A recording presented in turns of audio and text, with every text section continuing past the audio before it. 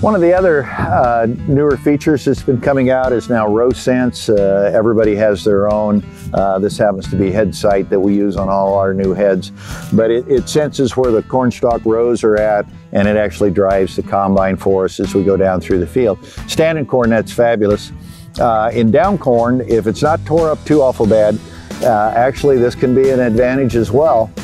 When you pull into the field, you can't even see the rows. And if you get locked on, this can actually do a better job of driving the combine than I can. So give that some thought. The row sense, auto steer, whatever you want to call it, but it's got to sense where the root balls are at and drive the combine.